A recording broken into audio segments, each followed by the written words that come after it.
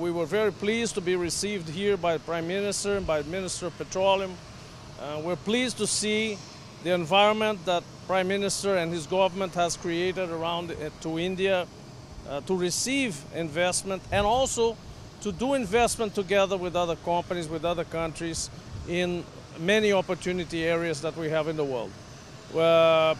Petrobras is already receiving investment from ONGC and from Bharat Petroleum in the Sergipe areas in Brazil, which are natural gas prone fields that we will develop together.